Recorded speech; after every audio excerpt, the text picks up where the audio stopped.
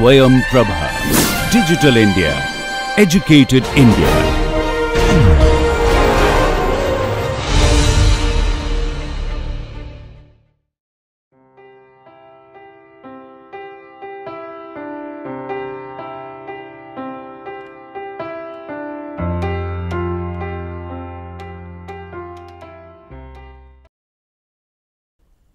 In the third experiment of the fifth set, we are given a signal safety.wav. Okay. It is the utterance of the word safety by a male speaker, and it is sampled at 8 kilohertz frequency. The signal also has some amount of background noise. Now, the first part is to segment the signal into voiced, unvoiced and the silence part, and for that we have to use the short time, that RMS value, turns count or zero crossing rate. Next, we have to compute the PSD of each of the segment and study its characteristics. The first part of it, that is computing the RMS value, turns count and zero crossing rate, we have already done.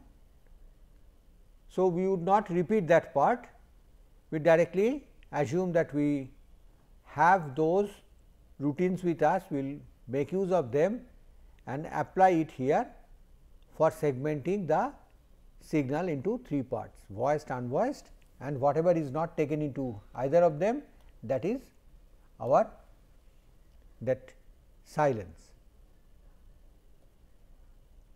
So, first we start with collecting the signal safety.wav and the MATLAB code to read it, that is safety.m, and we kept both of them in the working directory of the MATLAB. Okay. Now, let us take the signal, let us read that signal for the purpose of processing. So, here we make use of a different command, audio read, to read the WAV file, okay, and sampling frequency is given 8 kilohertz. So, first we compute that number of samples using the command length of the variable sound x, where we have stored the WAV file safety.wav, and then using that we compute the time axis to plot it. Okay. And here first part 1 colon, this is we can say S length, the length of the variable sound x, that we multiply it with 1 by Fs to get the time. The first part it is giving the sample numbers only. Then we plot that with respect to the time, and we label the two axes, that times in second and y axis is the sound, and then we look at that from the book we get actually what should be the boundaries of the different phonemes.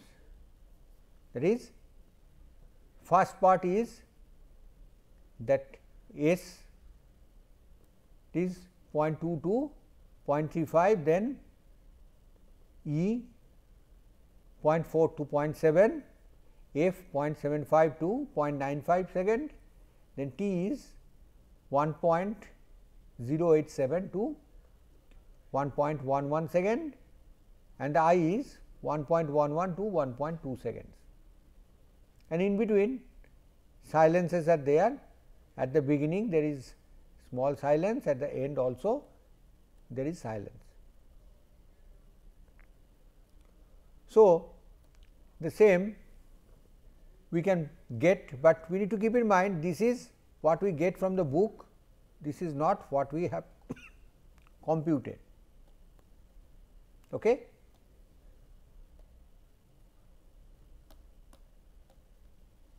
So, here is the plot is given and the red lines are showing those boundaries. The initial part, here is the silence, at the end we have silence. Here we have the phoneme S, then we have E, then we have F, then we have the small part that is T, then we have I. Out of that E and I, they are voice sounds or vowels. The other three, that is S, F and T, they are consonants, okay, or unvoiced sounds. So, our first task would be to segment these phonemes and then we will be able to compute the PSD and compare that the different kind of sounds, and this part, that is what we call silent, that they are not exactly silent, their background noise is present there. So, those three parts in terms of their PSD we need to compare. Okay. So, first we give the plot of the signal and RMS value, turns count and zero crossing rate. Now, already in tutorial 4.3 we have shown how to compute the RMS value, turns count and zero crossing rate.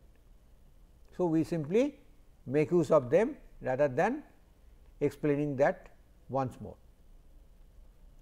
So, first when you look at the RMS value, what we note that for the vowel sounds E and I, the RMS value is high. For both consonant as well as the silent period, the RMS value is small. For consonants, that turns count is high, that is small again. For that silent period, it is intermediate for the RMS, that vowel sounds. Okay. Between the voiced and the unvoiced part, zero crossing rate gives a better differentiation. Here that zero crossing rate is low for that vowel and it is high for the unvoiced sound. So, that can be noted and we have to make use of these three to decide that which part is voiced, which part is unvoiced. Okay. So, let us proceed with that. So, first what we do the observation of the signal and we find out couple of thresholds. What we find that if we can take the RMS value is the vector which we have plotted in the previous page. If it is more than 0.042 and zero crossing rate is less than 10, then it is voice sound. And for the unvoiced sound, the RMS value is low, 0.0665. On the other hand, the turns count is more than 4 and zero crossing rate is 8. Why we are taking the both? To make sure that the silent period does not get included in the unvoiced sound. If we just look at the RMS value, then the chances are that we may take silent period also in the unvoiced sound. So, now these two parts we have actually separated, and the two variables, voice signal and unvoiced signal, they are capturing the value in terms of 1 or 0. So, what do we do to see them, that what is their span? First we create the pen with command figure, then plot the sound with respect to the time, then hold the plot. That means, we want to actually overwrite on the same plot, and we plot the voice signal. We have a small scaling to place it in appropriate level, and we use green color to draw the span of the voice signal. Wherever the voice signal is present, it will draw it like this. Okay. Rest of the part it would be 0. In a similar way, wherever the unvoiced signal is there, it will have a draw a rectangle with green color. Okay. And the x axis, it is in seconds, y axis we have the sound, and we have the 3 legends for 3 signals. One is input signal, voiced and unvoiced. Okay. So, with this we go for having the plot. Here we show that first that actual signal and the ground truth, then we draw the voiced and the unvoiced part. Okay. So, we can just go back and forth. We see for S, I think we have it more or less accurate.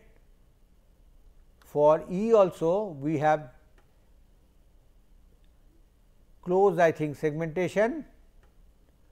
On the other hand, if we look at the phoneme F, this is the actual boundary and we got actually much smaller.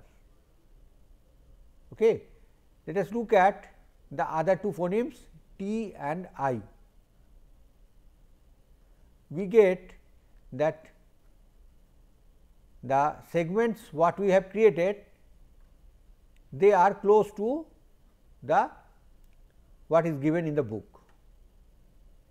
So, what we get that for out of the 5 phonemes we have good segment created except for 5, that F, and if we have to segment it in a better way, we need to then fine tune those parameters and have a better segmentation of it.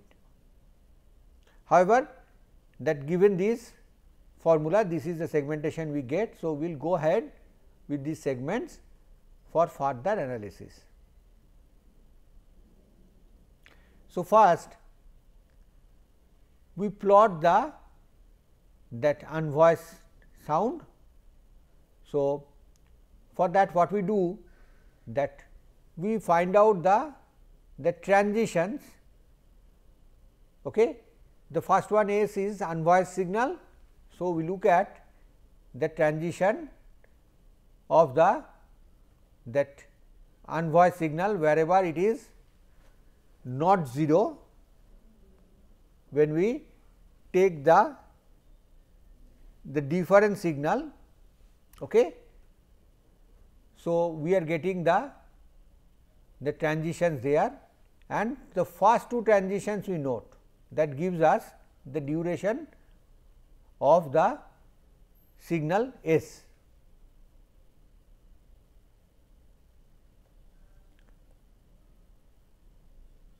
Next, that we pick up the corresponding part from the variable sound x, we take that part and we plot actually that part, okay, S wave, and here we are showing the time axis. So, we get the time domain plot of the signal S. Okay. We get that it is looks like a random signal, jagged signal, amplitude is not very high, and now we will go for the other waves in a similar way. So, before that we look at the power spectrum. We have already seen that how to get the power spectrum.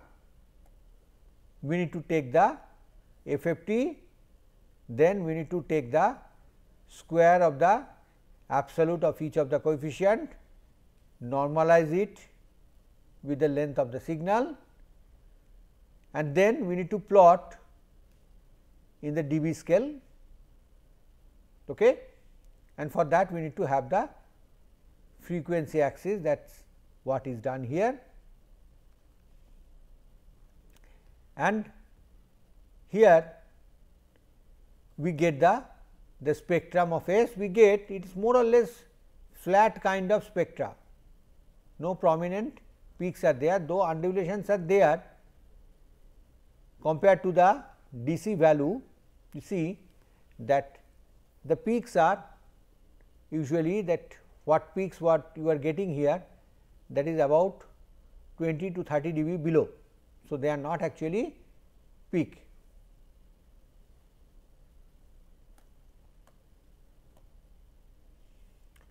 So, same way we can get the spectrum of other phonemes, and here we show it for different phonemes. First we look for the voice signal E. We see the amplitude is more in this case, and for that we see that when we look at the spectrum, we get couple of peaks are there, very prominent peaks are there. So, that is the speciality of that phoneme E, what we notice. Now, let us move forward, go for that next phoneme, that is F. F again the signal amplitude is low, the corresponding that PSD what we get, PSD also it is having not very prominent peak, okay. Though it is jagged, we do not get any high peak, okay. Next we go for the next phoneme, that is T. Again it is an unvoiced signal, T comes with a actually huge change that we see that suddenly the signal appears, okay, and then it goes down. When you look at the PhD, we do not get any sharp peak here. Okay. Now, the next phoneme would be I. Here we get that higher amplitude and more or less regular shape in the time domain for the signal I, and if we look at the spectral domain, again we get couple of peaks are there. Okay. So, that is the speciality of the voice phoneme I. Now, next look at the silent portion. We have taken a silent portion, we see silent portion is really random, and if we look at the PhD, it is very much jagged, that we do not get any pattern at all in it. So, with that we complete actually that our observations that the different kind of spectrum we get. Now, we conclude upon what we have seen. The first thing what we get, that voiced and unvoiced signals can be segmented by thresholding the RMS value, turns count and zero crossing rate. So, using those three we can have separation between the voiced and the unvoiced signal. However, that in case of the voice sound E and I, when you look at the spectrum, we get certain frequencies, we have the peaks.